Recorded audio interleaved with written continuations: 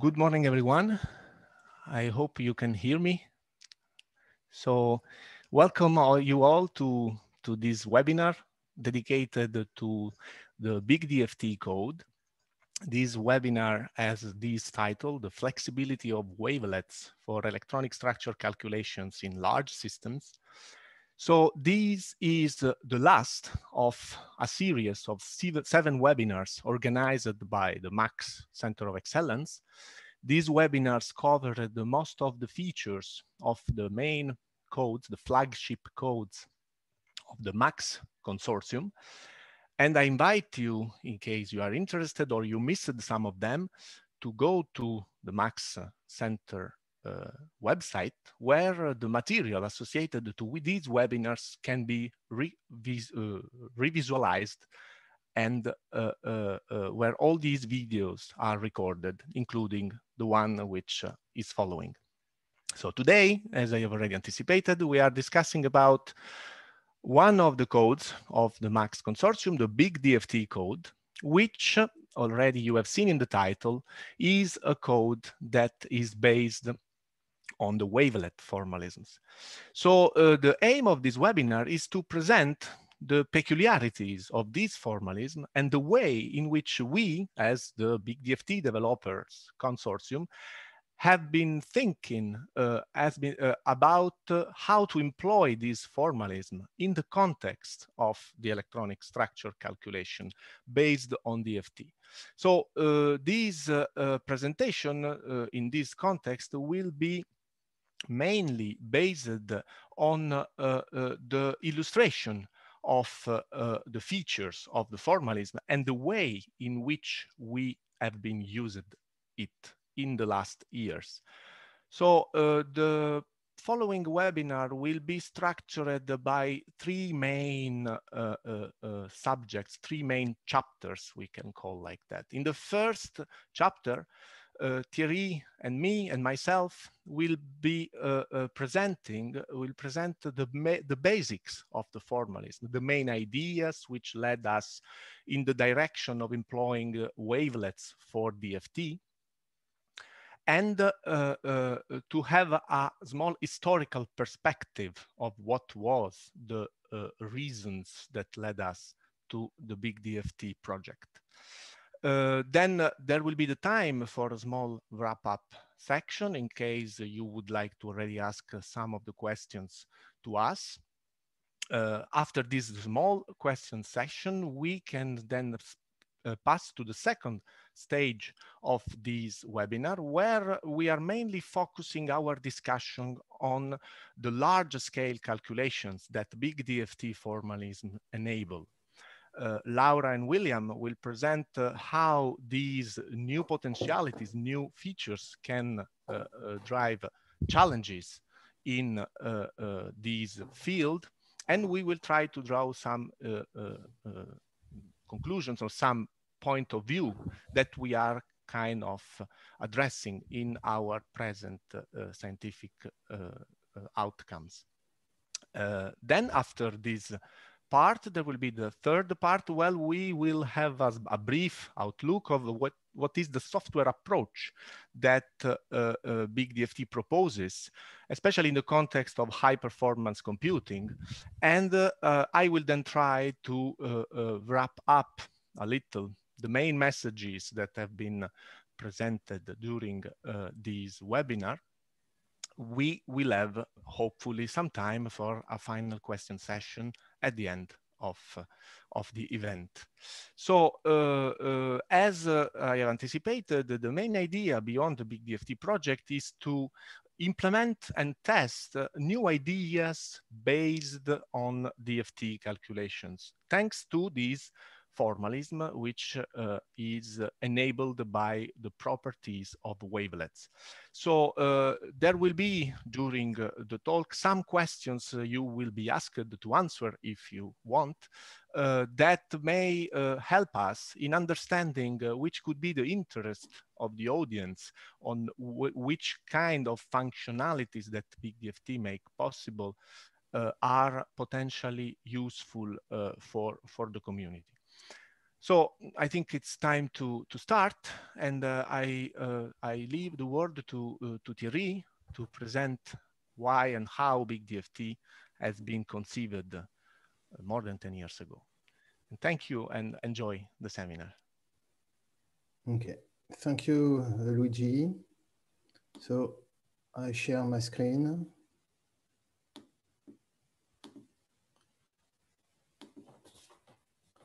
Okay, so I will present you the base of BigDFT code. So in the BigDFT, what is important is, well, as you know, we have two main classes of wave functions which are used to calculate the electronic structure. The ones that emerged for solids in the 90s were the plane waves used by Habinit, CPMD, VASP, and many other codes. Accuracy increases with the number of elements in the basis set depending on a single parameter, the famous cutoff energy.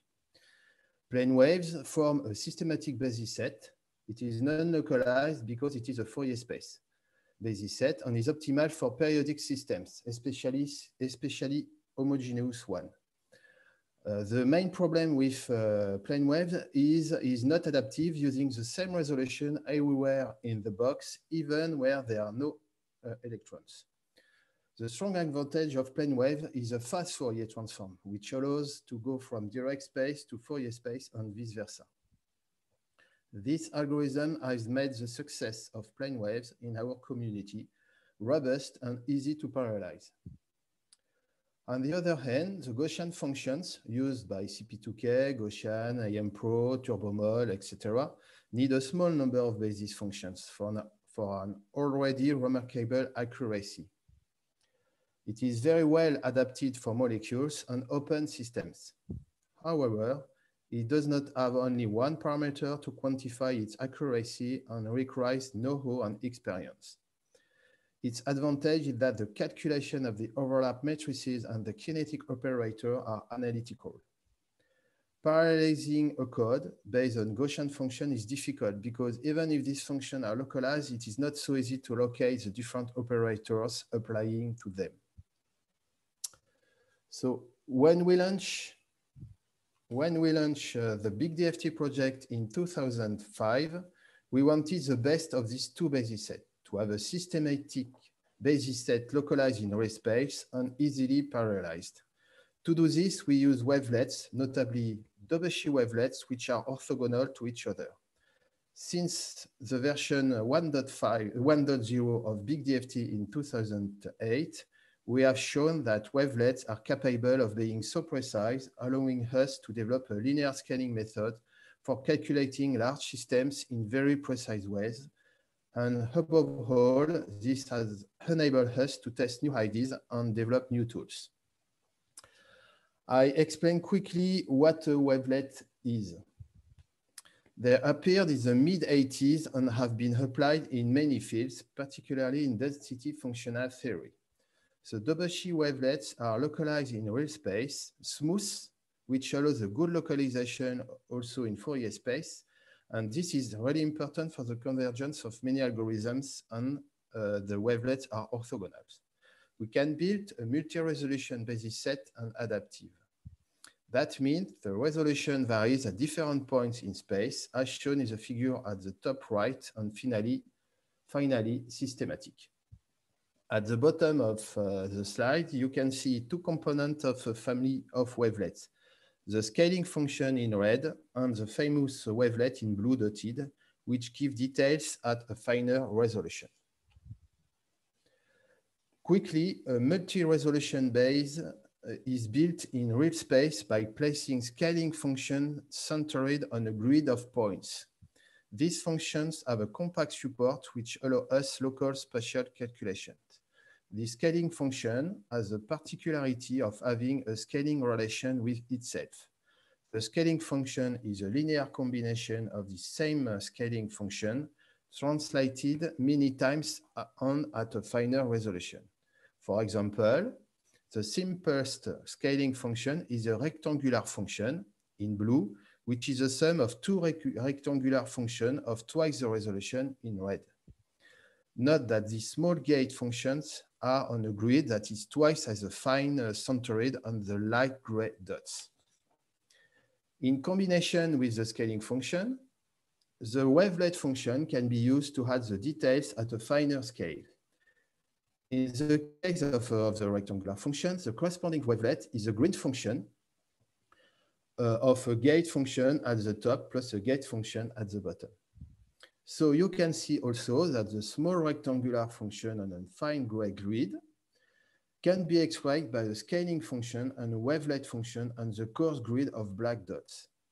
So this is really important. This means that by keeping the coarse grid and with two functions at each point, a scaling function and a wavelet function, the same level of detail can be expressed as on the fine grid without changing the step of the grid.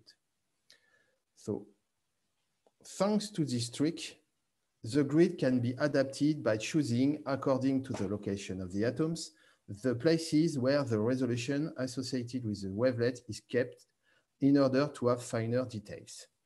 In the case of BigDFT, because we use pseudopotential, we have only 2 levels of resolution. In 3D, on each point of the grid, it is not 2, but 8 functions to be considered, 2 cubed, that we will have to express a finer resolution. Automatically, the program defines a spherical region around each atom. You can see the example of the water molecule on the side, where the 8 functions will be kept. Then, a second region where there will be only 1 function per grid point. Finally, apart from a region defined by spheres centered on the atoms, no points are considered. So there is no need for a supercell as in the case of plane waves. So to build our 3D basis set, we make the tensor product of either a scaling function or a wavelet in the X, Y, and Z directions, which makes 8 different types of function, 2 cubed. We have chosen Daubechies wavelet for their orthogonality property to describe Conchian orbitals, which simplifies the implementation of the code. Finally, we would like to insist on this point. The Daubechies wavelet in particular are defined by a scaling relation that links the scaling function from one resolution to a finer resolution. It is the filters AJ in red value that defines the wavelets. They are known analytically and are manipulated to calculate all the quantities needed for the calculation. Thus, in our case, the precision behaves like the grid step at the power 14th, which allows grid steps of the order of 0.2 angstroms to be used. We express the function like the orbitals on our scaling and wavelength functions. Then all the basic operations are expressed as convolution. Another advantage, like the kinetic operator, as you can see, which is calculated analytically according to the filters AJ. Another advantage that we exploit for pseudopotentials on Poisson Solver, so Luigi discussed about that, is the use of separable functions like Gaussian, which require not n-cube calculations, but only 3n integrals calculations. We use pseudopotential of the GTH and AGH type for this reason. So the basis set of BigDFT used in BigDFT, the wavelets, is systematic with 2 parameters to adjust its accuracy, the grid step and the extension of the grid around the molecules. We show for the methane molecule on the slide the total energy surface of the system as a function of these parameters where the desired precision can be achieved. So it's really important to extend the extension of the grid and to decrease the grid step. Thanks to the adaptability of the mesh, BigDFT is optimal for computing inhomogeneous systems such as molecules. If we compare the number of degrees of freedom needed to calculate a molecule, we can see that a wavelet code as BigDFT reduces the number of degrees of freedom by an order of magnitude for the same precision, which saves time, an order of magnitude, but also memory.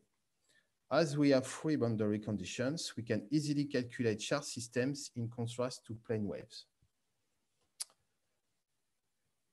We have chosen to use pseudo-potential to limit the number of resolution levels. We have shown that by incorporating a simple nonlinear core corrections, so a simple analytic form, without increasing the hardness of the pseudo-potential, we can achieve the accuracy of an all-electron code for different quantities in different environments.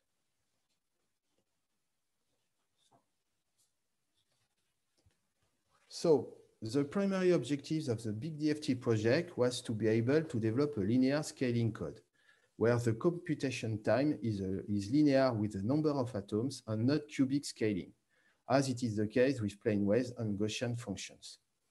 To do this, the different operator and the density matrix must be sparse. For this, we have introduced support functions which are localized around the atoms developed in wavelets and optimized during the calculations. We then express the cone-sham orbitals with this support function and no longer directly on the wavelets. We show a molecule on the left with its cone-sham orbitals and on the famous support function which allow us to express the cone-sham orbitals.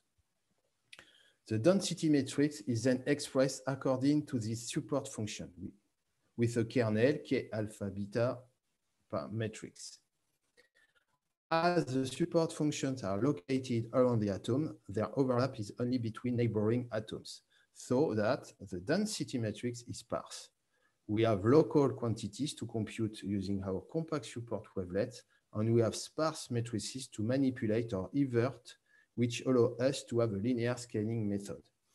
A considerable advantage is that we optimize during the calculation these famous support functions to reach the same precision as the cubic scaling code. So the scheme for the linear scaling version is therefore as follows. We start from an atomic type orbitals. We optimize our basis set of support function on our wavelets. For that, we minimize the constraint cone-sham Hamiltonian. Then we minimize on this basis set the cone-sham orbitals and we iterate. It has been shown that this gives very accurate results comparing to the cubic scaling code. Thanks to the construction of these support functions, no Poulet forces have to be considered. So to finish this part, thanks to the wavelets, we have a flexible formalism which allows us to calculate systems with all kinds of boundary conditions, isolated, surface, periodic, wires, and without the need to make corrections such as a shard system. So we show, for instance, in the figure at the bottom, the associated potential on a shard surface. We have a systematic approach where we take into account the relevant degrees of freedom, which allow us to make calculations that were difficult to envisage before. Now, I think Luigi will continue. Thank you. Thank you, Thierry. I will now share my second seminar. So I hope you can see it. So hello again. So after, oops, I am sorry, I perhaps didn't share the good part of the screen. Yep. This should be the correct one. Can you see the, nope. I'm so sorry. That's the nice part of being live. There you go. Okay. So as Thierry has already presented, the main ideas which lie beyond the wavelet choice of expressing a DFT formalism, I will now dig a little more into the real space approach that BigDFT provides. So you may have realized already, having a look at Thierry's seminar, that Daubechies wavelet, as they are compactly supported, are more associated to a real space basis rather than a reciprocal space one. So in this extension, they are more similar to finite elements than to plane waves. That is also a reason why, thanks to wavelets, it is potentially possible to develop a real space approach for expressing some of the Consham operators in the different context of the DFT. So strictly speaking, in BigDFT, we are employing the Daubechies wavelets to express the Consham orbitals or the support functions, the functions that enable the linear scaling approach of BigDFT. But we employ also another set of functions that go under the name of interpolating scaling functions for all the operators that are associated to real space. And in that, I am referring to the local pseudopotential, the local part of the pseudopotential, the local potential, and the solution of the Poisson equation that is basics for any kind of density functional theory algorithm.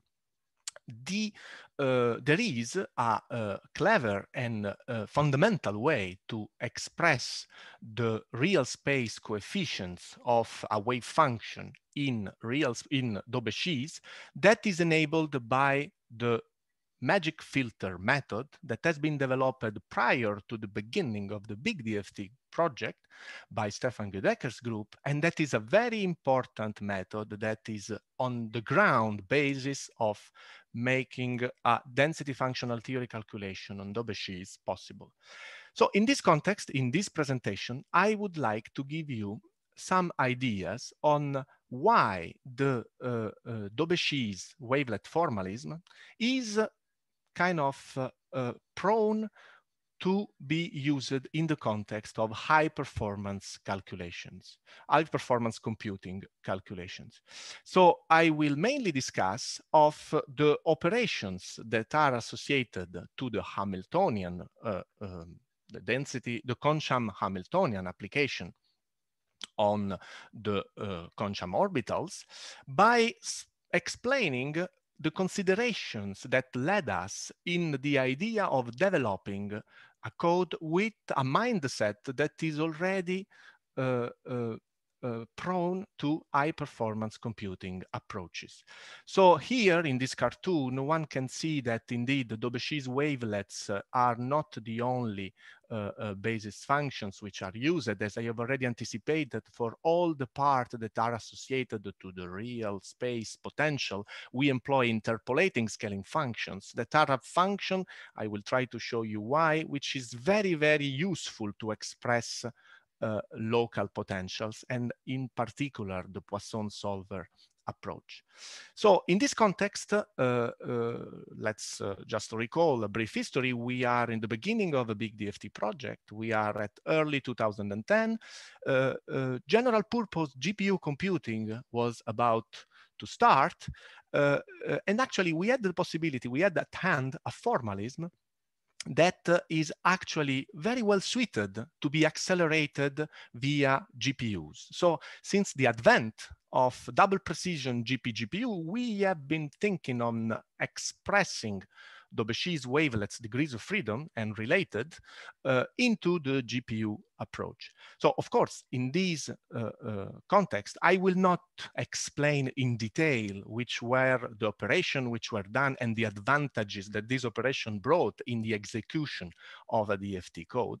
But yet it is important to understand that this formalism were very interesting as a case study, as a tool to exploit GPU acceleration in the future, in the community. So we have been among the first DFT codes employing systematic basis sets that could benefit from this technology. And since then, since the beginning of the project, actually, we were testing this approach onto a various set of architectures in the context of high HPC supercomputers. So once again, I will not enter here into the details, but it is important to know which were the guidelines that have to be considered in the context of testing a new formalism into a new architecture. So the points which are listed here in the top box are more or less points that any developer on accelerated architectures should ask himself. The point is the formalism well suited for the architectures I would like to test the formalism into? How much manpower I would need to port these formalism into an architecture? We could not always rely on vendors' libraries, and the Wavelets convolution is an example. I will try to give you some ideas about that. Also, when an accelerator is available, should I always use it? And how the accelerated results have to be interpreted? Of course, if I have only small number of accelerators and lots of degrees of freedom, what is the aim I should like to bring to my production calculations? So these questions, I am sure, are questions that all of you in the audience have thought about in the context of high performance computing and GPUs. And these questions bring evaluations at different levels. So the speed up of the operation I have ported is a reference data that will not always correspond to the speed up of the full code, especially when the full code is parallelized in an environment that takes into account software stacks that superpose each other. So, of course, these are general considerations, and I will not try to enter into these details today, but it's important to take that into account because it is not only about porting, which yet is a challenging task. And I would like just to show you some historical perspective of this task that we needed to face at the time. So we had a convolution. So this is a convolution which have formally the same shape of the magic filter convolution I have just briefly mentioned it before. And these convolutions need to be optimized in an architecture. So we do not have a library to deal with. At least we didn't have at the time. In any case, we needed to write this convolution explicitly. So we had to do manual optimization operation at the beginning of the project. And this manual optimization operation corresponds to the reference implementation that we have employed to then accelerate. Now, one can realize that by using new architectures, this is an old table we have presented in other occasions associated to the BigDFT presentations, by using another architectures like the old Fermi GPU, with a moderate amount of manpower, one could reach an acceleration that would not have been possible to be reached with traditional architectures. So that brings us to what was the second point of the previous slide. So how much manpower should I need to port a solution into an accelerator? So eventually, it's always a trade-off between the benefit and the effort. That's, of course, it's a kind of a meaningless phrase said by that. The point is that if one wants to perform manual optimization, this manual optimization should always be adapted to the architecture in case a new architecture would come. So that was the main idea that brought us to the idea of the BOAST engine, that is one of the tools we are actually employing within the context of the MAX consortium to perform a maintainable and efficient approach to accelerate our operations on the GPUs. What is the BOAST engine? Just a simple presentation here shows that the idea of a BOAST is to meta-program the sources I have briefly presented in the beginning. So the idea is to actually have a generative source code instead of a source code that can generate automatically in a new architectures combination of optimization that could then be employed in the new architecture and combine that with a selection of the best version for a given particular supercomputer. So this is an example that of course is rich of details, and we are of course available in case you would like to know a little more, that would bring to a more efficient optimization of the convolution without having to pay every time the complicated manpower effort that would be needed. So the point is, thanks to that, we can now develop a kind of a library associated to the convolutions that, of course, is mainly tailored for Daubechies wavelet, but can also employ other wavelet families. That is somehow accelerated and optimized kind of automatically by this idea of metaprogramming. So the take-home message of this section of the talk is that not all the codes, unfortunately, can benefit from vendor libraries or vendor-optimized libraries. BigDFT, in the fact that it's a new formalism, can't use these benefits in the context of HPC. So BOAST is one of the attempts we have been trying to somehow generate efficient and optimized codes. So that was the part associated to the convolution. So in the small time I have, I would like, this is a slide I would like to skip. I would like to just briefly discuss about another real space operation that is in the BigDFT code, which is the Poisson Solver. So the interpolating scaling function basis set is optimal for electrostatic problems and can develop explicitly a direct approach to solve the Poisson equation in the various boundary conditions. We have the possibility, thanks to this basis set, to employ free boundary condition, fully isolated, as well as surface boundary condition, wires-like boundary condition, fully periodic boundary condition, that of course is a traditional approach. So this solver has been benchmarked by our other people in our community, and it has already shown excellent features of precision as well as parallel performance. Once again, this is a mindset that is related to HPC calculations. The advantage of this solver is that it can also be GPU accelerated. We have made a work that showed that with such kind of techniques, one can directly, without approximation, enable complicated hybrid functional calculations with lots of concham orbitals with a time to solution that is within the same order of magnitude of semi-local exchange and correlation functional.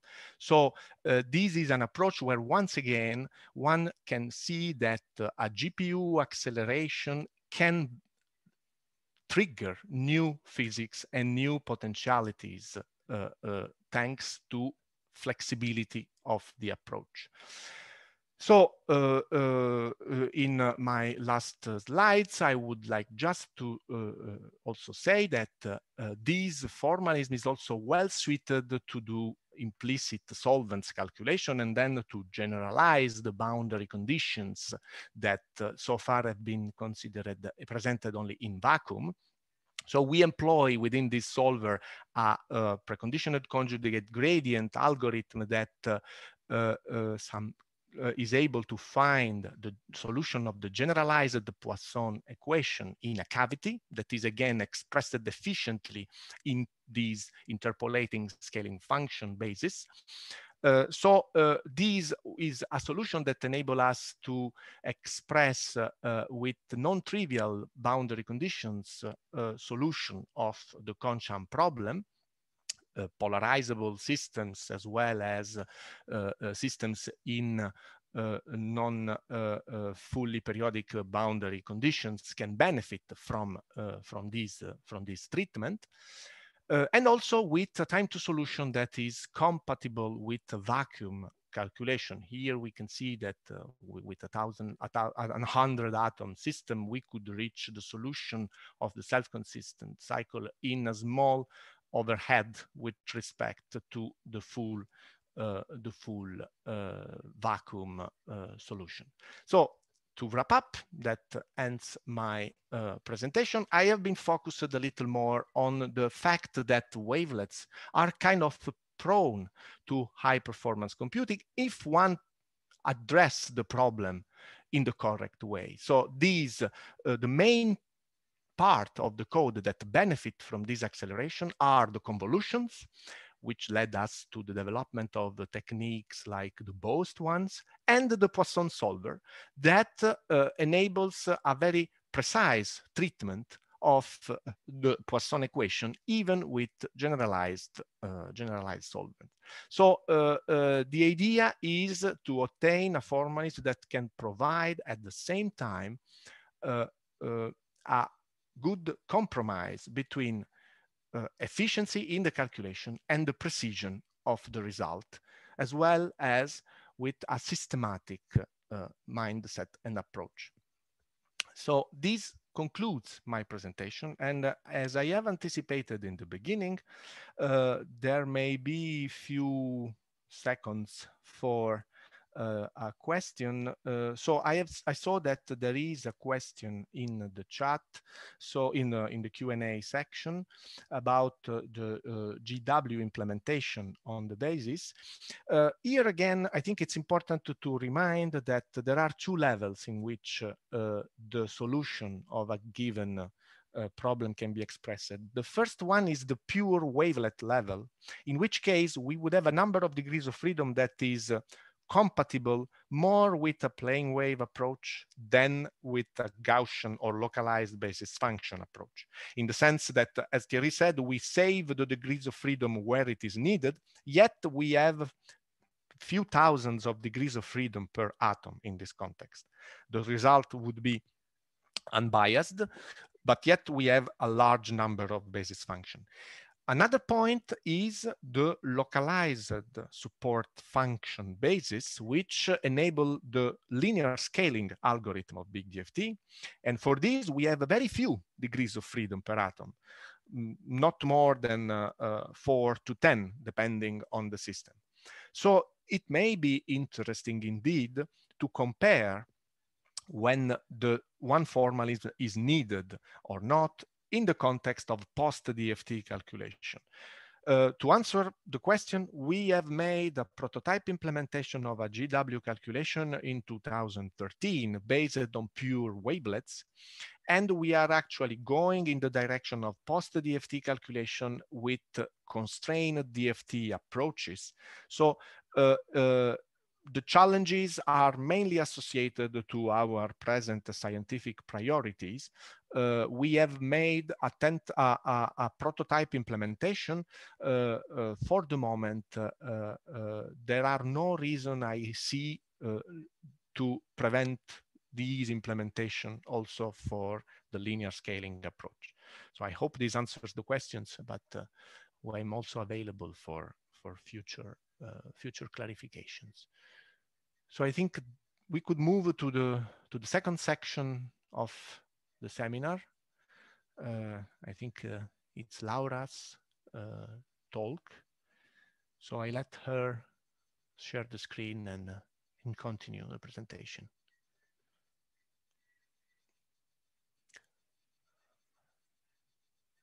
I don't know if...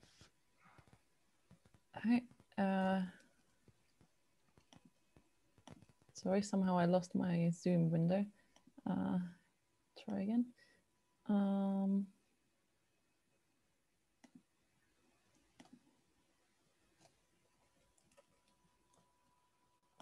Sorry, one moment.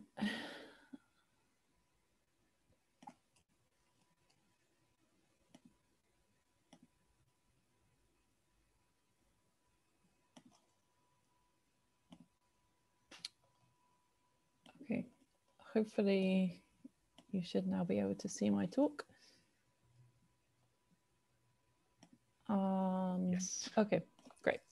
So as Luigi already anticipated, so I'm going to be talking particularly about the applications and our approach that we take to treating large systems in BigDFT from the ground state initially, and I'm going to finish with talking a bit about some perspective on excited states in BigDFT.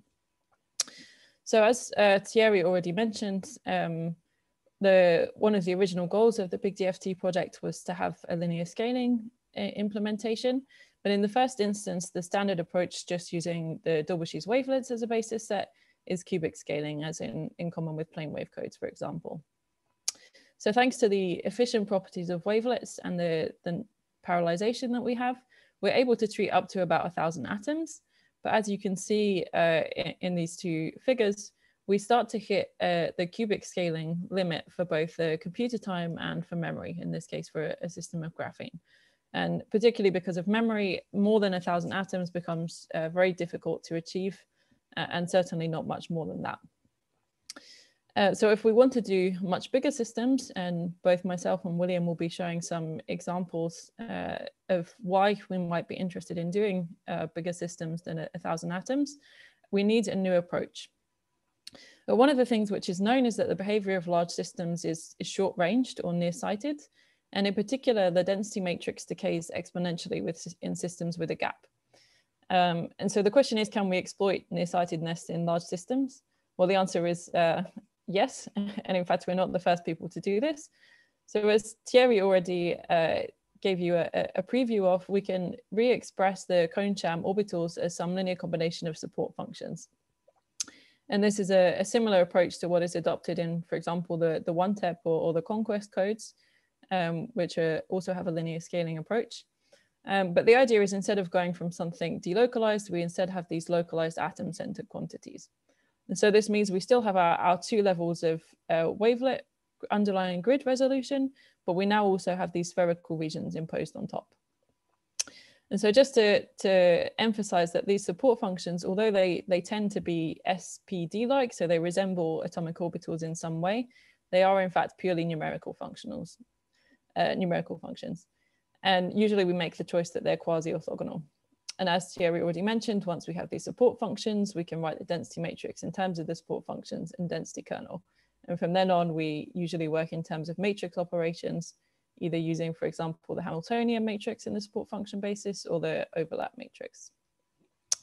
And once we have these support functions, we then have this algorithm that Thierry already discussed. But the key point here to notice here is that the support functions adapt to their environment. So we optimize them using some minimization approach with some constraints. And this means that, as you can see in this example, the orbitals associated with carbon atoms look slightly different depending on which atom they're on, because of they having different local chemical environments.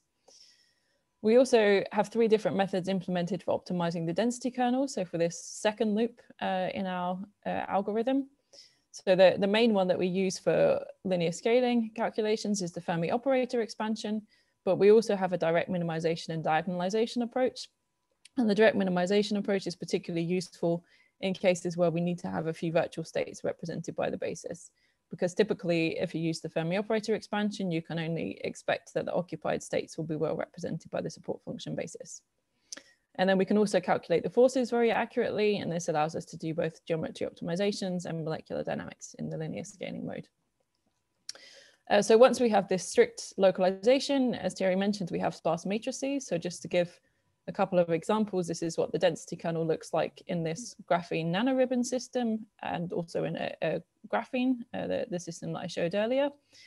And an important thing to emphasize for linear scaling codes is that we are not automatically cheaper than the cubic scaling approach, but we have some crossover point beyond which the linear scaling approach becomes cheaper. And this crossover is dependent on a number of factors. So particularly the dimensionality of the system. So here you can see in a quasi 1D system versus a 2D system, the crossover is much lower in the 1D system than it is in the 2D system, both in time and in memory, although the memory crossover is very, very small in terms of the number of atoms. But this also depends on the support function radio that you choose, which is an input parameter for calculations, as well as various other convergence parameters that you might use in the calculation.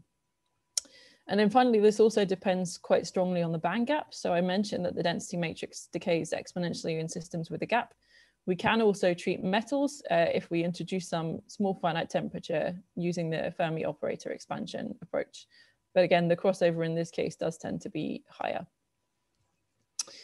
So what takes most time in our linear scaling calculation? So if we wanted, for example, to reduce this prefactor even further, well, it's mainly the support function optimization which dominates this prefactor, because we often need to do quite a few steps to converge to well-optimized support functions. But I've already mentioned that the nature of these support functions depends on their local chemical environment. So the question is, what happens if we have similar chemical environments?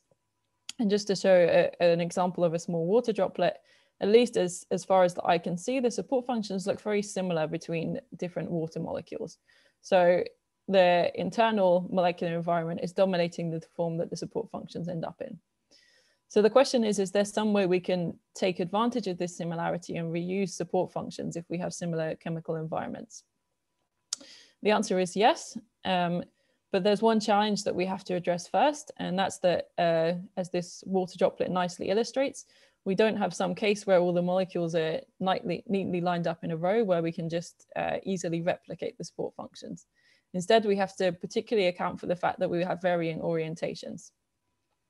And so we've implemented an approach where we minimize this cost function. So it's a relatively well-known problem that if you minimize the cost function where we have some rotation matrix between what we call a template coordinate system and then a final coordinate system of interest, you can, by minimizing the function, you can find the optimal rotation matrix. And in the case where the molecules are rigid, this cost function gives you a value of 0. In the case where they're not rigid and there's some distortion between the template molecule and the final molecule of interest, then we have a non-zero value for J. But once we found this rotation, the next step is to apply an interpolation scheme based on wavelets, which is both accurate and efficient. And by doing so, we can go between different orientations of water molecules, for example, or whatever our system of interest might be. So if we put these ingredients together, we have what we refer to as a molecular fragment approach. So the idea here is that we do a full linear scaling calculation on some template system for, in this case, a single water molecule. And this, at the moment, is typically done for an isolated gas phase molecule, but it could, for example, also be done in an implicit solvent, which you would expect to give a better description for the support functions. So we perform this full linear scaling calculation on a small system, which is cheap because it's so small. And then we replicate these optimized support functions across the full system, doing this rototranslation process. And then the full calculation is performed using fixed support functions. So for the large system, we can completely eliminate this support function optimization loop. And as I'll show, this can result in quite significant computational savings for systems where it's appropriate. So the question is, when is it appropriate to use this fragment approach? So just to give a couple of examples of when we shouldn't use it. So as in this case of a water dimer, if we use a fragment approach at very long distances between the water molecules, then it works perfectly. Our error is essentially 0 because in this case, they're not interacting. If we go to very, very short distances, we start to have a rather large error creeping in. And this is, of course, because we have basis set superposition error that's appearing and our support functions were not optimized for the scenario where they're at short distances. So this, the size of this error depends on the quantity that you're interested in. So for total energies, the error tends to be larger. If you were interested instead in the density of states, this error tends to be less important. But in general, we should look to use the fragment approach when we have a system with weakly interacting fragments. The second thing we need to consider is the effect of distortions. So here I have an example of the molecule 2CZPN, which is a molecule which is used in organic LEDs, as I'll talk more about shortly. And in this case, we can use the optimized gas phase molecule as a template. But if we were to use some kind of more realistic structure, which has been generated using finite temperature molecular dynamics, you can see that actually the molecule tends to, these subfragments, as we call them, rotate. We tend to have some distortion. And so in fact, they don't necessarily resemble very closely the template molecule. And the more distorted the fragment, as you might imagine, the larger the error. So I'm showing here what we would have if we would take this molecule and try and find the optimal rotation between the molecule as a whole and each of these other distorted molecules. And you can see that the larger the value of the cost function J, the larger the error. And so the nice thing about this is that we can use this cost function to predict ahead of time whether or not the fragment approach is going to be appropriate for a particular system. If we use a bit more thought, and rather than just taking the single molecule as a template, we take the sub-fragments, so we divide it into 3 sub-fragments, which are highlighted in the different shades of gray, then we still have some distortion in the sub-fragments, but the cost function is much smaller, and therefore so is the error. So sometimes, in general, we want to use fragments which are not too distorted, but we might also have to think beyond the idea of simply one molecule being one fragment. But just to show an example of how this works in a system which is ideally suited. So here we have a cluster of rigid molecules of CBP, which is another molecule which is used for OLEDs. And in this case, the molecules are rigid, so we don't have any distortions, and they are relatively weakly interacting. So we can see that the fragment approach reproduces the density of states very well. We also have a small error even compared to the cubic scaling approach in terms of the total energy. And if we were to do a 5,000 atom cluster of CBP, we end up with a calculation which is about 7 times cheaper than the linear scaling approach. So really the savings are quite significant for situations where this approach is useful. And the last thing I just want to say about the fragment approach briefly is that we've also generalized this concept to go to extended systems. So it's not just suitable for molecular systems. And in this case, as well as using the cost function, we've also defined what we call the on-site overlap matrix to help us decide whether the approach is appropriate and how we might set up such a calculation. So just an example here of a silicon carbide nanotube. If you look by eye, you can see that support functions look very similar in the middle of the nanotube, but at the ends of this finite nanotube, we start to see some slight differences. And if we calculate the overlap matrix between these support functions by moving them so that they are on the same site, we can see that exactly what our eyes are telling us is the case. They're very, very similar in the center, and they start to deviate at the edges. And so using this, we can come up with this idea of doing an embedded pseudo-fragment calculation, where we can start with a small nanotube, define some different types of support functions based on distance from the edge, and then use these support functions as a fixed basis for a much longer nanotube. And we've also applied a similar concept to graphene with a substitutional defect. So moving on from the fragment approach, I want to talk a little bit about some motivating applications for large-scale DFT. So one of the things I'm particularly interested in is simulating materials for OLEDs, as you might guess from some of the previous examples that I've shown. So one of the things that we're commonly interested in calculating for OLEDs is parameters that can be used to simulate charge transport, so transfer integrals and on-site energies. And as you can see, these OLED materials tend to be very disordered. So the usual procedure is to extract pairs of molecules from some disordered larger system and calculate the transfer integrals just for the pair of molecules. But what we know is that actually the environment in OLEDs can have a particularly strong impact on these parameters. So we'd ideally like to be able to calculate something like this final scenario where we have the transfer integrals calculated in their environment. And for this, we need large systems. So as an example we've looked at previously is we have a host guest system, so CBP doped with iridium PPY3 as the guest. And we had some structure which was generated in a way that mimics the physical vapor deposition process.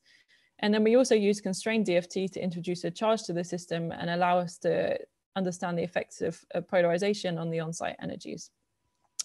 And I'm not going to go into any detail, but just to show a snapshot of the results. So for the transfer integrals, what we find is that we get a dispersion in results. We have quite a range of values depending on the orientation and distance between the pairs of molecules. And this actually decays rather slowly with distance. But actually what we don't find for the transfer integrals is the environment doesn't have too much of a difference. And actually we could have more or less taken the pair of molecules as they are without taking into account the environment. But this is not true of the on-site energies, where not only do we have a dispersion in results, we also have quite a large shift between what we would get if we were to take an isolated molecule and calculate the on-site energy versus the average of what we get if we take into account the environment. And so here, if we want a realistic picture of these molecules, it's clear that we do need to take into account the effects of the environment, implying large systems. So going beyond the Iridium PPY3 guest emitter that I showed in this example, what's referred to as the next generation of OLEDs want to be something which is more sustainable. So instead of relying on iridium and platinum, which are expensive and bad for the environment, we want to use instead a process called thermally activated delayed fluorescence, which can be employed in purely organic molecules like the 2CZPN example I've already shown, and is also a very efficient process. And so taking a snapshot of this 2CZPN molecule, using the linear scaling approach in BigDFT, we're able to see the difference between the density of states with an optimized gas phase molecule versus averaging over different configurations of the 2CZPN molecule versus what happens if we would actually calculate the density of states in a large cluster. But going beyond the ground state, we're also interested in exciting states, which are particularly important for TADF molecules. So in particular, they need to have a small singlet triplet splitting, which allows this process of reverse intersystem crossing, which is thermally activated, and this allows the TADF emission to happen. But one of the complications of excited states in TADF molecules is that we tend to have a mix of charge transfer and local excitations. And usually the typical method used to calculate the excited states is TDDFT. But for one, this can be relatively expensive for large systems. And two, this has issues with long-range charge transfer states, which are a relatively well-known problem, which can be to some extent fixed by using range-separated hybrid functionals, which are tuned to the system, but this adds another layer of cost and some extra parameters to tune. So instead, we're interested in using constrained DFT, which is, has a much lower cost than TDDFT, and is also known to be able to treat long-range charge transfer excitations. So just to show an example of this ZMBC-BC complex, at least qualitatively, that you can see that the charge transfer state from CDFT looks very similar to what we would get from many-body perturbation theory. But since we need to be able to treat charge transfer and local excitations in TADF molecules, the question is, can we do something for locally excited states? So in the charge transfer case, we have some spatial constraint that we impose. So we're exciting or moving electrons from one spatial region to another, in this case, one molecule to another. For the locally excited states, we've been implementing a new method where we instead impose a constraint between the orbitals.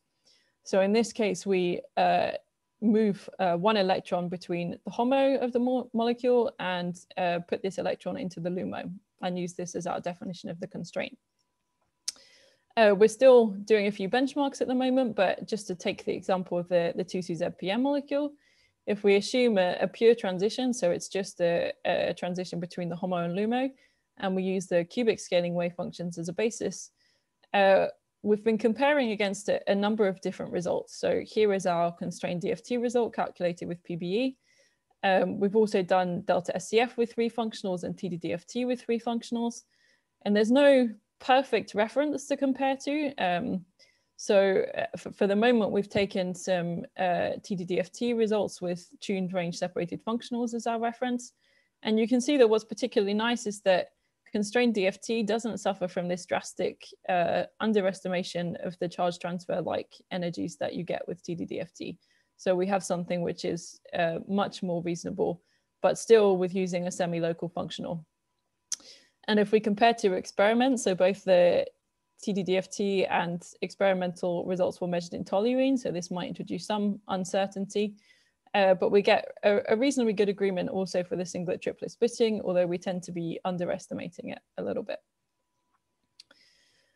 So just to wrap up my section, so as we've now seen in BigDFT, we have a range of methods for treating different length scales, from the cubic scaling extended orbital approach to the linear scaling localized orbital approach to the fragment approach, which in certain systems where we have weakly interacting, not too distorted fragments, we can significantly reduce the prefactor. And then we can also, as Luigi mentioned, do implicit solvent calculations as well. But as we go to larger systems, we start to have more complex calculations, both in terms of setting up the calculations and interpreting and understanding the results of our simulations. And the question is there some way that we can make these calculations more tractable? Can we extract more information from them, or can we somehow reduce the complexity of these complex calculations? And to answer that question, I'm going to hand over to William.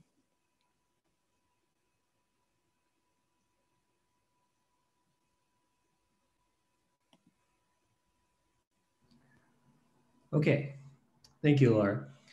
So, there we go. So I'm going to begin with asking you guys a question. So in the previous talks, we've presented how in the BigDFT code, we can compute very large systems, particularly by exploiting these order n algorithms.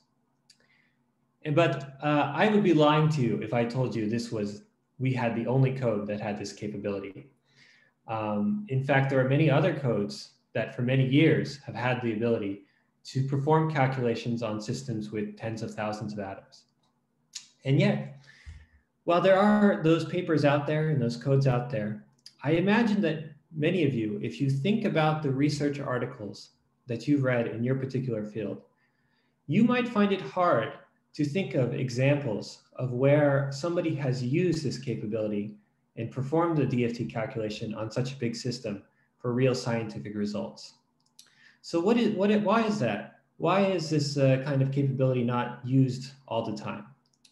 Well, there are two issues with these kinds of calculations.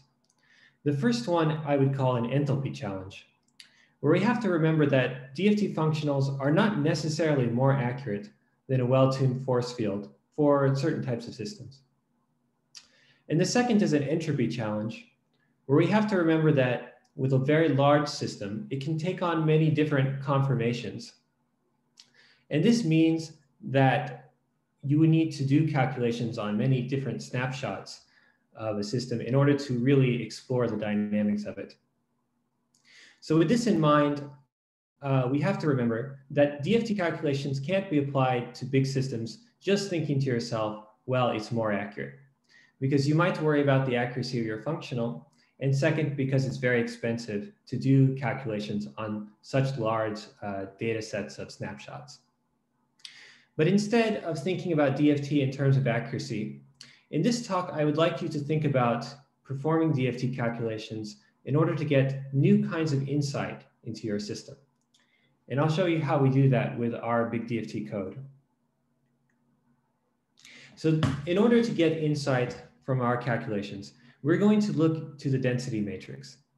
Now, the other speakers have presented a more formal definition of the density matrix, but for this talk, I'd like to keep things simple. We're going to ignore the overlap matrix and just think of the density matrix as being that sort of outer product matrix K.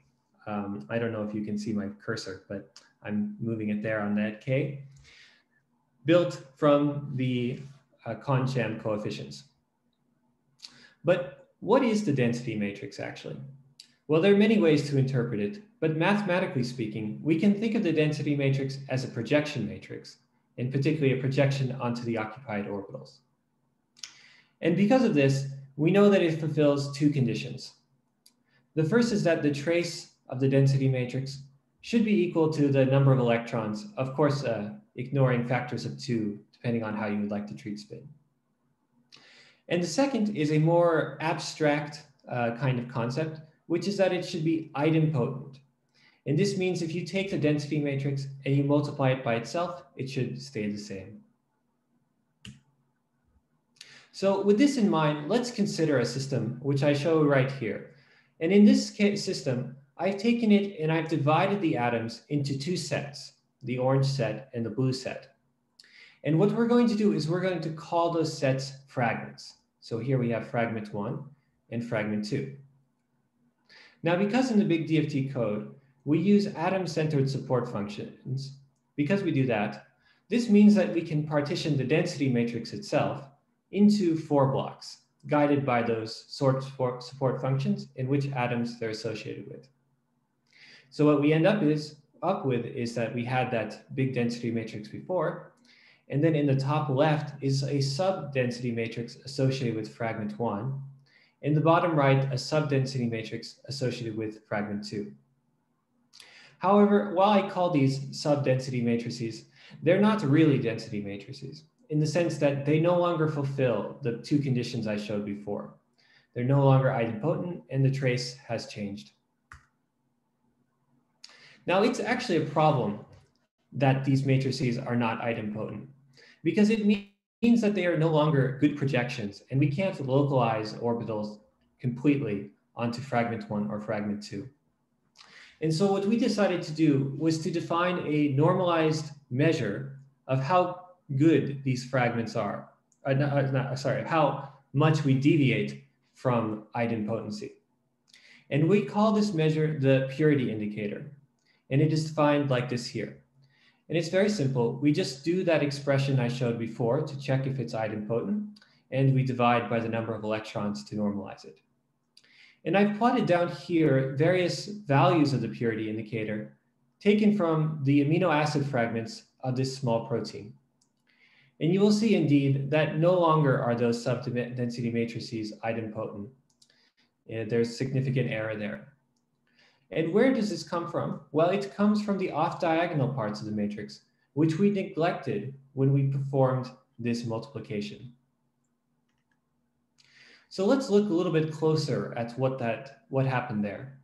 So if we try to compute the purity indicator, in this case, I've multiplied by the number of electrons for simplicity. So if we want to compute it, well, we can actually compute it using the definition of block matrix multiplication, because of course I had divided up the density matrix into blocks. And using that definition and removing the terms that don't contribute, we get this kind of expression down here. And quite interestingly, we see that the purity indicator of the full system is equal to the purity indicator of one fragment plus the purity indicator of another fragment, and then these middle coupling terms, which I've labeled B. And you see these middle coupling terms are based only on the off-diagonal elements. And so we will decide to kind of measure these values here, and we will name them the fragment bond order. Okay, so in this talk, I've so far introduced 2 definitions. And so let's review. The first one was the purity indicator. And I would argue that the purity indicator is a measure of fragment quality. And the reason for this argument is that it is a measure of how good of a projection we can do, because this measure comes from our measuring of the error in idempotency. The second term I introduced was the fragment bond order. And I would argue that this is a measure of fragment interaction. This term comes from the off-diagonal terms that were neglected when you do that kind of expansion. And thus it represents a coupling between 2 different fragments. And together in this talk, I'm going to present a concept which we call complexity reduction, which is where we use these 2 terms in order to divide large complex systems into chemically meaningful fragments and to measure their interaction. And I think, in fact, this framework I'm going to present here is quite different than what you normally see in a DFT talk. And just as an aside, for those of you who know your history, both of these terms are quite closely connected to some classical concepts. The purity indicator is closely connected to atomic valence, and the fragment bond order to the standard atomic bond order. So what can we do with these 2 indicators, these 2 measures together? Well, the first thing we can do is we can divide up systems into chemically meaningful fragments. And to do that is quite simple. We just pick some cutoff, which we find for the purity indicator, which we consider small enough. And then you can start from the atoms of some arbitrary molecule and apply some optimization algorithm, which groups together the atoms. And once we have found a grouping for which all the groups fulfill that criteria, we have now an automatically partitioned molecule.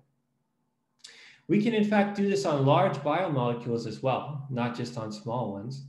We could do it from the atoms up, or we might start with some predefined fragments, such as the amino acids of a system. Now, of course, we know that while amino acids are one way to divide up a protein, perhaps they are not equally good fragments as each other. And thus we can imply this optimization, which will combine amino acids as we've done here. You see where two colors are the same, they are combined, in order to create a more coherent picture of a system. And what I've done here in that previous slide is not an arbitrary partitioning. In fact, we are doing reliable partitioning by using the purity indicator. And to demonstrate this, I have an example here where we have a large protein system, and we would like to compute some kind of property of it. For example, the density of states. Now, of course, we can do this in BigDFT using a full calculation, but of course, it would be much cheaper if we could instead divide up the system into small fragments, compute the density of states of each of those small fragments via an independent small calculation, and then add it up to the full one. And so what we did in this case is, starting from the atoms, we divided our system up into fragments using different cutoffs. And I think you can see that as we tighten that cutoff, we get closer and closer to the actual result from the full calculation. And thus we see we have a way to systematically improve our fragments. Now, one other thing we can do with our complexity reduction framework is to automatically define embedding environments of systems. And to demonstrate this, I have an example where we have a particular protein, in this case, the main protease of SARS-CoV-2, and it's in complex with a small inhibitor. And what we can do is we might be interested in producing a picture like this, where we have the three different fragments of the inhibitor, and we want to know which amino acids of the protein it interacts strongly with. Well, to do that, we can look to the fragment bond order. All we have to do is we just try to compute the minimum set of fragments such that the sum of the remaining bond order is below some threshold. And that gives us an embedding environment automatically. And this too is a reliable embedding. And to demonstrate this, I will show an example here. In this case, the property we wish to compute is the projected density of states of some arbitrary fragment from our system. Using the approach shown here, we find the strongly interacting fragments with our target, and we use that to construct a buffer region so that we can compute a small cluster calculation where we have the target and we have a small buffer region based on this kind of approach. And as you see, as we decrease the cutoff of the bond order, growing and growing the buffer region, we're able to reproduce that property. And so that brings me to the end of my talk, and I would just like to summarize. So as I said in the beginning, when you try to use DFT on large systems, I hope you think not just in terms of accuracy, but instead wonder, how can I develop methods with DFT which give me more insight into systems? And in this talk, I presented our complexity reduction framework, which is a way which aims to do just that, where we use the results of DFT calculations in BigDFT to generate these coarse-grained views of systems, where we have reliably defined fragments and we have a measure of their interaction. And this whole framework is available through our PyBigDFT package. Augustin will talk more about that in the next talk. But I would just finish by saying that post-processing and defining these kinds of things can all be done on a typical workstation, just using the results of the BigDFT calculation. And of course, if this appears useful for you, I hope you will get in touch with us because we would love to collaborate. And with that, I'm finished. Thank you.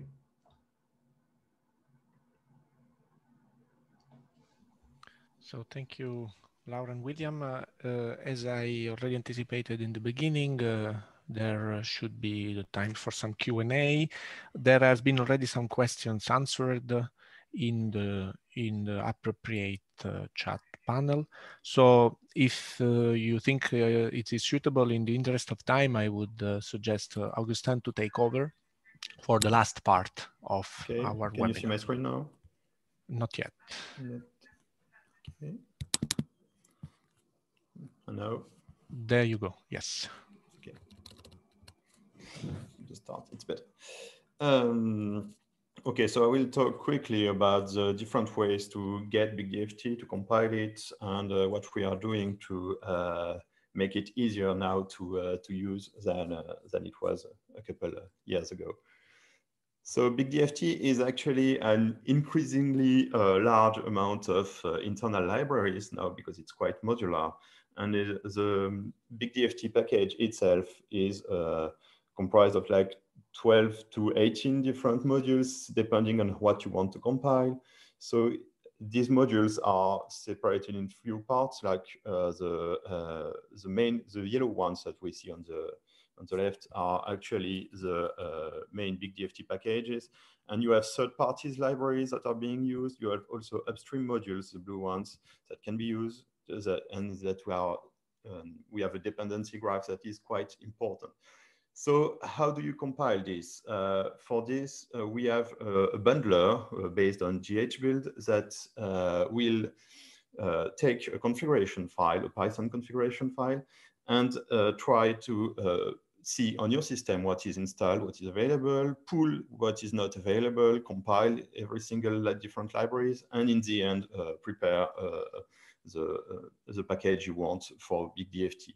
So this is quite a very versatile system to build BigDFT, and it's quite it can be very easy to do because we can share the configuration files in different between systems. And we provide a lot of different configuration files for very different use cases, but also for end users, it can be quite cumbersome to do this configuration file for a new system, for instance. And when some issue arise, it can be quite tough to see where exactly the issue arises. So the bundler will output lots of log files from the build and tell exactly where the problem arises, but for some users it can be quite difficult still. So we want to still keep the modularity of BigDFT while making it easier for users to deploy and use on various systems. So for that, the alternatives we want to provide are to provide package version, for instance, on Debian systems with a simple apt-get install. You could have BigDFT. Virtual machines that can be provided to already provide the full environment running BigDFT, and also containers which can be deployed easily on different systems, on different platforms and HPC platforms, so that you can run easily BigDFT. But for users, we actually have different kinds of users. The developers, for instance, they will want a development environment that is reproducible and will help them develop easily on different systems and to reproduce issues on different platforms as well, and to see what could be an issue on, let's say, a new Ubuntu version or with a new CUDA version. We want to provide HPC runtime versions for BigDFT that are very fast and will yield the same performance as a compiled version on the cluster. And we also want analysis tools such as PyBigDFT to be available for users and not to force users to compile a full version of BigDFT just to get the analysis tools, which can be actually split and used on your laptop and not on the HPC system, for instance. So this led us to to have this kind of requirements for our containers. So they must include a lot of system packages, which are for the build mainly, like Python, CMake, because our bundler will bundle a lot of different libraries which will have themselves a build system that is different. So the bundler will handle the work, but still you need the dependencies. The linear algebra packages also needs to be available. And for instance, the MKL, which is not really simply to install on any computer as is. So it can be a dependency that we want to use. And so it will have to be provided in the containers. The upstream packages, the community packages that are also necessary and that can be pulled by the bundler should be in the container as well, and the BigDFT package. And we want that with also HPC setups such as CUDA to be installed on the container. We want also an MPI library which is CUDA aware, so that we can use GPU direct technology from NVIDIA to have different nodes communicating through each other, such as GPUs are actually directly communicating to each other. And we also want the workstation and frontend to have Jupyter notebooks available and Jupyter servers inside the container, so that you can actually run workflows from anywhere. So this means that in the container we have all these available features, and we provide for this two different containers, which are the SDK one, which is a larger container containing all that is needed to build BigDFT, but not BigDFT itself. This container is the one used for our CI integration system and for different developments, so that it can build the BigDFT versions that are used in the runtime system, the runtime container. The runtime container here, so the links will be available on the PDF. Is a stripped version which only has the BigDFT and MPI libraries generated with all dependencies needed for HPC run. This container is also available in NVIDIA repository to use on cloud platforms and the available NVIDIA platforms on this side. So we use these containers to develop GPU acceleration for excitations and to use also to test PYD BigDFT setups. So it's quite used now. So how do we do these containers? They are built using NVIDIA HPC Container Maker Toolkit, which is a way to build containers dynamically through Python scripts.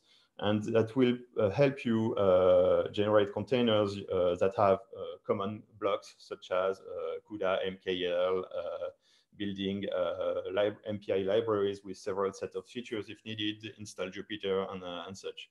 So for instance, we provide several flavors depending on the CUDA version and the MPI version you want. We have an MVA pitch flavor and OpenMPI flavor, which both work with GPUs. They also, these containers also work on non-GPU system, even if the code inside is compiled with GPU support.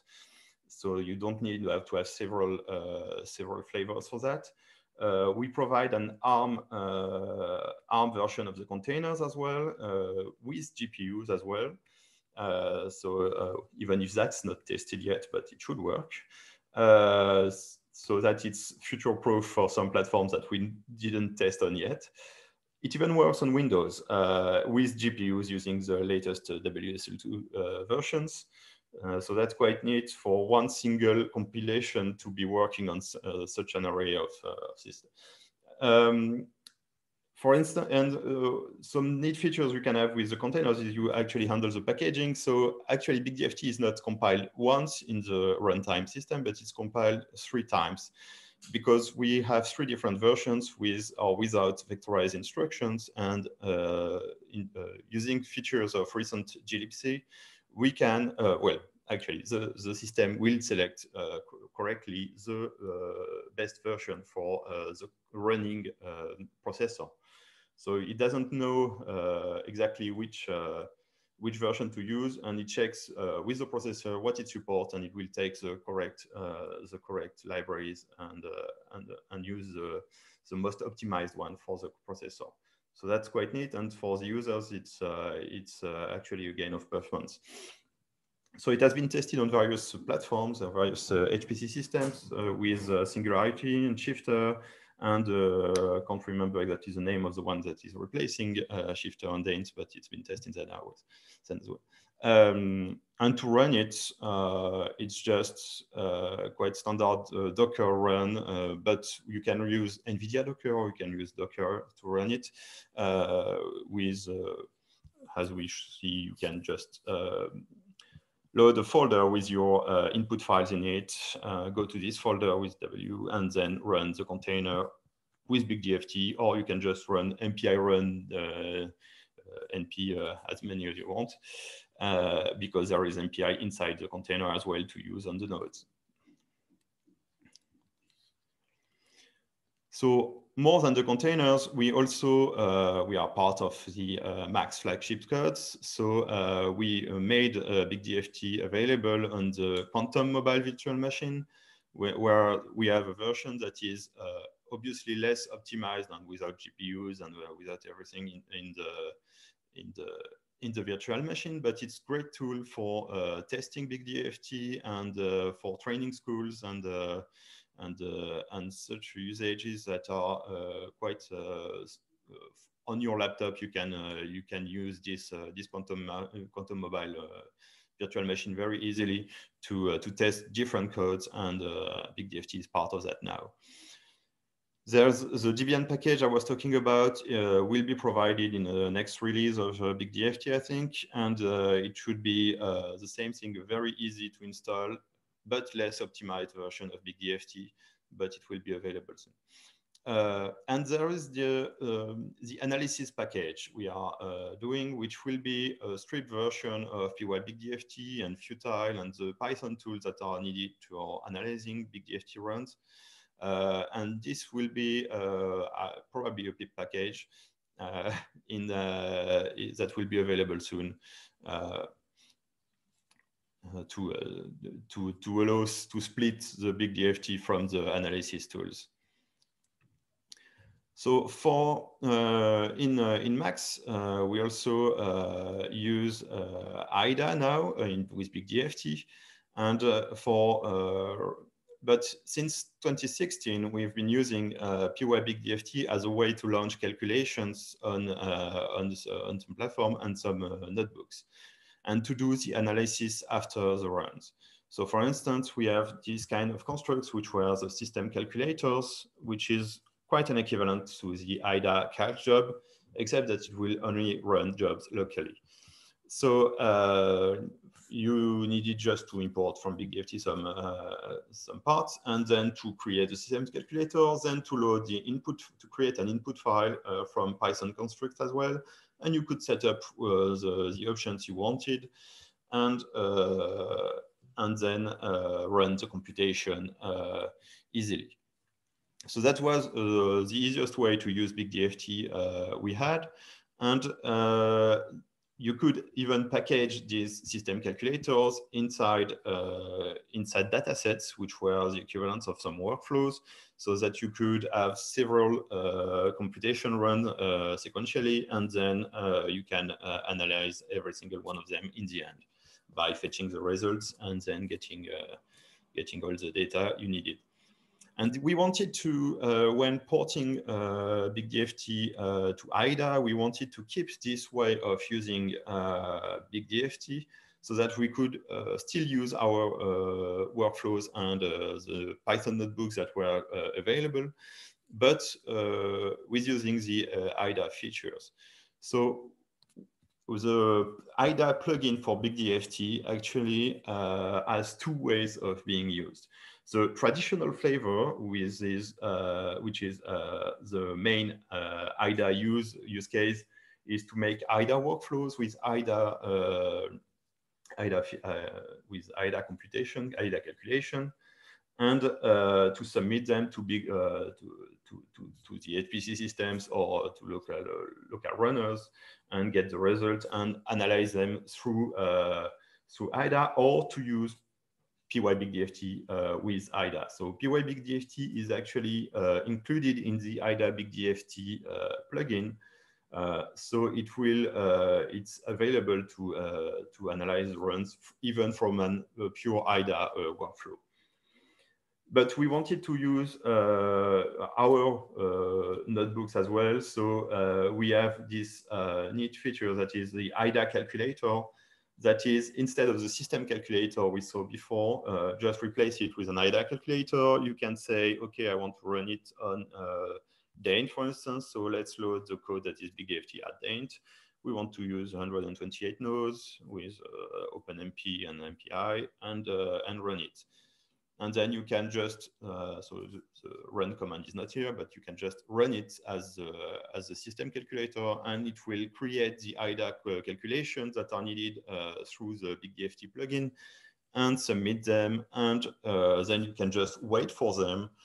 And with Jupyter Notify, you get a neat notification when your notebook has finished this cell. So you even get a notification when all the submitted jobs have finished running. So you can submit n computation this way and get the results. So from your laptop, you can actually control BigDFT on HPC systems without a hassle. So everything is integrated, and in PyBigDFT we have the way of launching this computation. So it's now a console to launch BigDFT. And for this, actually, we wanted to provide another container, which is a console container, which will be how to control the remote systems and to launch the computations on different systems without installing anything locally and without configuring it for hours. So we had the requirements of installing everything that was a database related, working on a separate environment, such as a virtual machine or a container with a separate environment. And the configuration of the remote machine still has to be done manually at some point. So for that, we have the console container, which is available since a few weeks now. It's based on Aiida Lab container, so it actually comes with Aiida installed, Aiida Lab installed as well. That helps you use Aiida more graphically. And it comes with BigDFT plugins, PyBigDFT, the analysis tools, and everything you could need to run computations. It has Jupyter as well. So this is the go-to container to launch computations that are on other remote systems. And for this, you can even launch containers on remote systems if you want this way.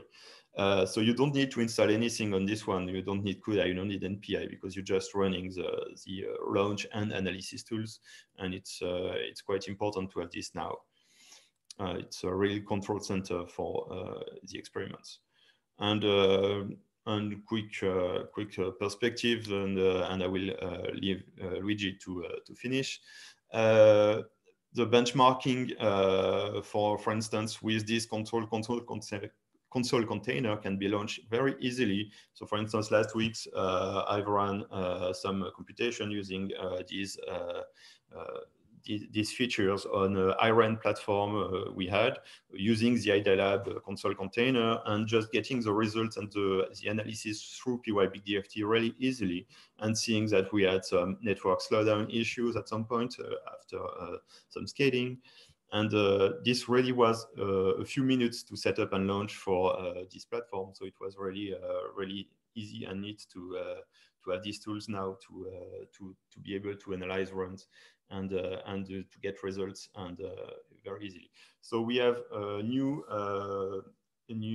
work being done on Fugaku as well, so that we have the ARM the ARM version, which will use SV vectorization for the libconv convolution library, which is being developed. So we still need to do some optimization. For instance, we have some very preliminary work on Fugaku done a few weeks ago, and we are seeing lots of really not great performance right now, but it will be the kind of work that we will do in the forthcoming weeks or months to try to get better results on this one. Because, for instance, we can see the blue part here, which is internal futile operations we shouldn't take 1/3 of the time. And when you click on it, you can actually see that it's profiling that is taking most of the time. So that's not great that the profiling itself is taking 1/3 of the time. So that's but that's a problem we have on Fugaku that will be debugged soon. It's very preliminary and nothing can be extracted from this right now. We'll have to investigate. And I will leave Luigi for the next part.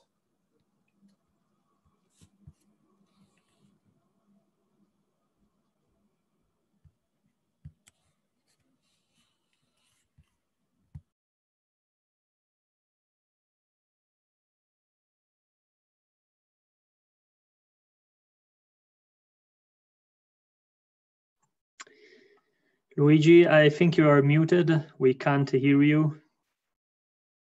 You are right. Thank you, Francesco.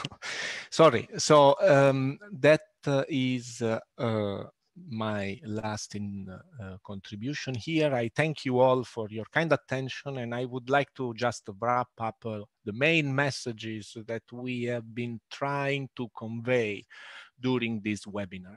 So as we have seen, the main idea that drove us into BigDFT project is the idea of testing the advantages of this new formalism, which was new in 2005, and now it is still alive and well, and we have had the possibility to test new ideas and have interesting results.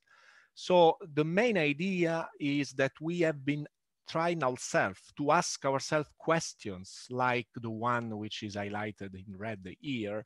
Why should one treat large systems with DFT? And I believe that Laura's and William talk will have tried to address to some point. So the idea of being able to treat large systems is eventually the fact that we need to shift our investigation paradigm. At a given moment, we couldn't deal with large DFT systems as if we were dealing with one molecules or few molecules. So the main idea we have been trying at present to investigate is whether we can employ the insights of DFT to understand the informations about the constituent, the way to model the constituents interaction of a given system, and in any case, to go towards descriptions that are still DFT based, but with a reduced complexity. But of course, this is only one of the possibilities of the DFT approach in this formalism. Another point that Augustin pointed, another problem is the maintenance of the parallel performances into new emerging architectures. And for this, what we have been doing in the last 10 years, of course, is just a starting point. New architectures are upcoming. The solutions we have found may need to be improved, and we are referring to the collaborations between our COE, the Max COE, and the POP COE, to have ideas on how to optimize our algorithms in order to have good performance on new emerging architecture. So this is definitely a second panel of challenges that we need to address for such kind of problems. In any case, the point is exactly to have a kind of a hierarchy of methods that can be tuned by the user, by the scientific problem at hand, and in such a way to provide the good level of complexity to the problem we would like to analyze. So an example may be one of the systems that Augustin just shown. So the systems that have been shown by Augustin is a monoclonal antibody. So it's a system of a 20,000 atom size. We may wonder how to model the strength of the interactors between the fragments of these systems, so we can deal eventually by post-processing the calculations of BigDFT with PyBigDFT, with Aiida, we can deal with quantities like the interaction maps between the main fragments of the systems. And if you have followed the discussion presented by William, this is on the same spirit. Of course, this opens new challenges, and we are presently contributing for the best of what we can also to the COVID emergency. We are in contact with the various groups that are interested in understanding how the interactors of the system can, of the main COVID emergency related systems can somehow be modeled. And that's once again in order to have insights that come from the simulation from DFT onto such kind of complicated and challenging systems. So some of the questions I have been asked during, we have been asked during the webinar are related to tutorials and somehow users' experience.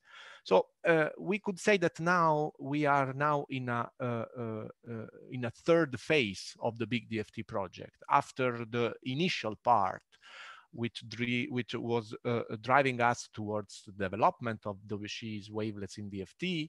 And the second part, which deals with large systems, I think that we are now in the third part, where we have already identified algorithmic solutions that are robust and can be already employed for end users that would like to somehow try them for new investigations.